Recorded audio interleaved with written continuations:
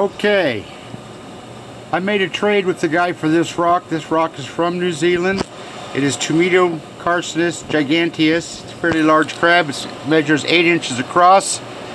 You can see these points here, which I've never seen on a crab concretion before, but this is where the legs come out. There's 4 on this side and there's 4 on that side. Fairly large rock, but it's going to take a while. Be a lot of fun. And how I'm going to prep that, or what I'm going to prep it with, are my 2 basic tools, an ME9100 and a Super Jack. Super Jack is for lots and fast rock removal, and then I'll clean everything up with the ME9100. And there's my courage juice.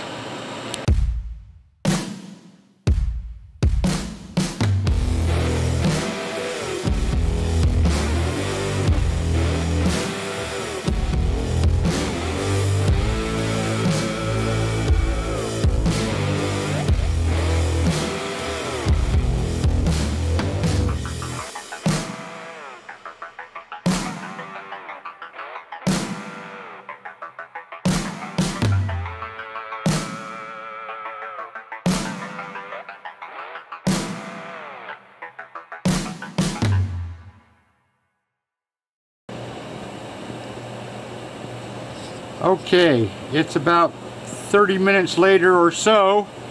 I did my exploratory dig, and it's hard to see, but there is a little tiny spot there where I hit crab carapace. So I stopped for now. That's actually a lot deeper than it looks. I've got a lot of rock to remove, so that's going to be quite boring, but that's the way it goes to get down to the finer type of work. Okay, another 20-25 minutes, and I took a close look at the spot where I hit the crab carapace, which is right there, that little tiny spot. And I can see it's got calcite on it, which is the preparator's worst nightmare, or certainly can be, so this probably will not end up as a pristine crab. But anyways, I'm going to start exposing that carapace. See where it goes to. You can tell I've got a bowl shape when I dig this thing out, and that's the way I like to do it, so I can not run across the top of the legs by taking all the rock off the top at one time. There you have it. About 15 minutes or so worth of work with the ME9100, and you can clearly see that it is absolutely covered in calcite. So I'm basically going to have to prep it twice, once to prep out the crab and once to take off the calcite. The legs may not be calcited, but the carapace usually is on some of these, the way it goes. This is almost 4 hours of work. Most of it is removing rock, and I haven't done this for many months, so my arm is aching, my hand is aching, and I'm going to call it quits with just under 4 hours worth of prep work, and I'll get to it in a matter of another 2 or 3 days, hopefully, when my arm is back up to snuff.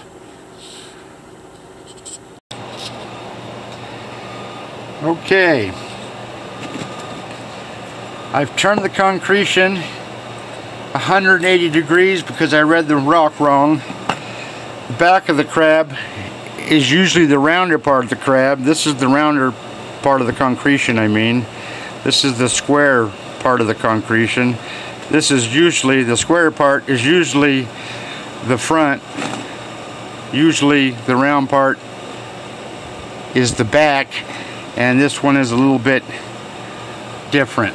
Anyways, I've taken rock off for not quite an hour, and there is the right claw, just barely exposed. So It starts to get exciting now. I'm going to start rerunning into legs and claws and pincers and all kinds of good stuff. Let's hope it has a nice rear end.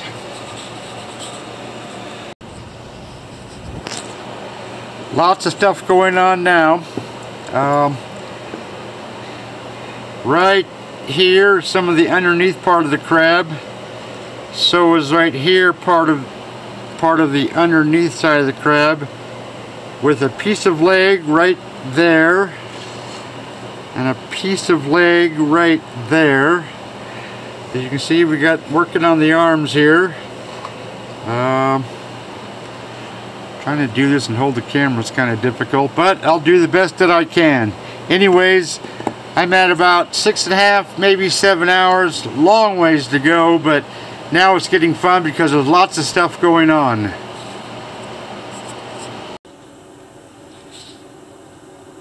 Okay, this is at the 7-hour mark, or pretty darn close. Not too bad for 7 hours worth of work. And what I haven't mentioned yet is look at the rind on this rock. That orangey, reddish, light orangish color that goes completely around the edge of the rock is gonna make a super nice frame for that rock. I'm one of those guys that after about the 1000th crab I prepped years ago, I realized that the rock is just as important as the crab or the fossil that you happen to be working on. And this is going to be a very nice rock once I smooth it out, and it's a long ways to go. Anyways, that's all I can do today. I can't prep like I used to. I don't have the concentrational powers that I used to when I was younger. So I'm going to call it quits at 7 hours and attack it another day or two. Another 4 hours, or close to 4 hours of prep work, and even though the calcite isn't near as bad as I thought it was going to be, the stickiness, especially on the legs, have turned into a nightmare. A little bit of disarticulation on the tips of the legs, and here's the crab after a little bit more than 14 hours. Lots of stickiness. Is turning into a nightmare crab, and there's some things with the legs that are disarticulated. There's things that I'm not sure what's going on. It's kind of bizarre. Find out in a few more hours and see whether I toss it aside or not. Not too happy with this so far.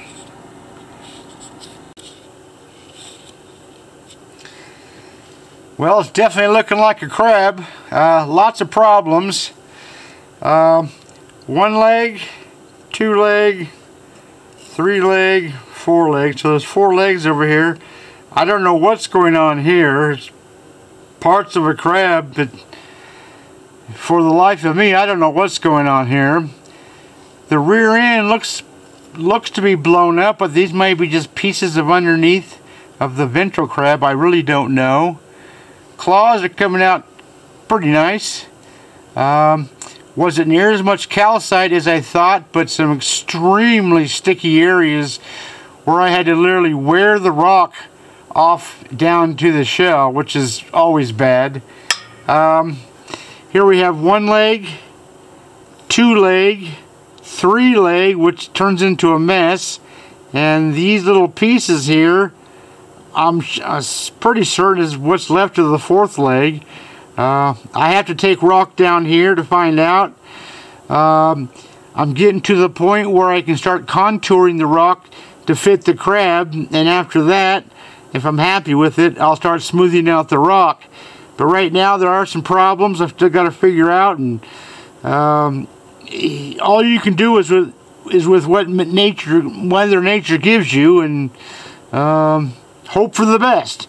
Anyways, this is 20.5 hours. There's probably 10 or 12 to go. That's just a guess. And there you go. 1 crab so far. Just getting started. Here you can see where I've drawn a line on the edge of the rock with my air scribe, the ME9100, starting to smooth out the rock from that line, and then I go all the way in.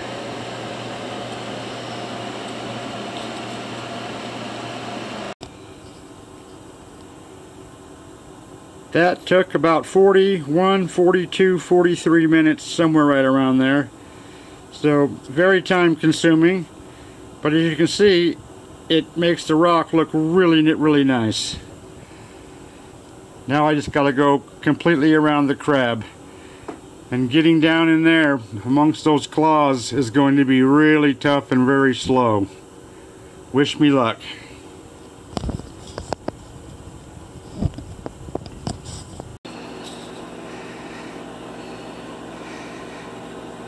That took me another 48 minutes, but at least I got leg number 2 exposed, as even though it was crushed and badly preserved at the end. Very tough job, but there's at least a leg, so that makes me happy.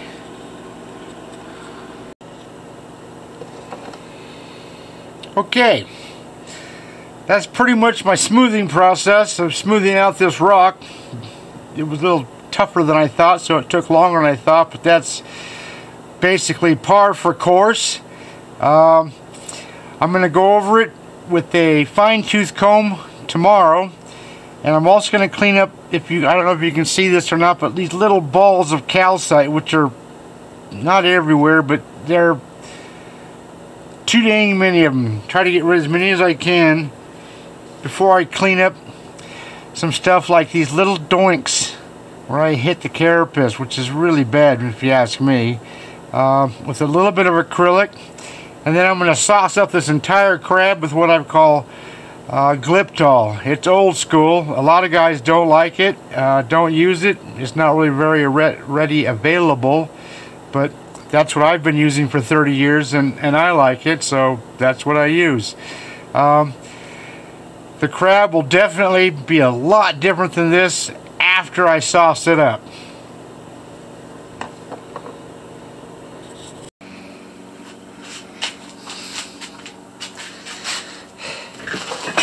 Okay, don't know if you can see me or not, but there's the crab after, well, not quite 40 hours of work. Lots of problems, lots of stickiness in the legs, disarticulation, missing pieces, very sticky in places, very bad rear end, leg totally messed up. It's just a mess. I should just throw it away, but I won't. All in all, I think it's a pretty nice crab, so I don't know if I can do this right or not, but oh, now there's no light. Jesus. Okay, I'm not very well at this because I'm just starting out, but there is a Tometocarcinus giganteus from New Zealand, from the Canterbury Formation, Miocene in age, and it's on to the next crab concretion. Over and out.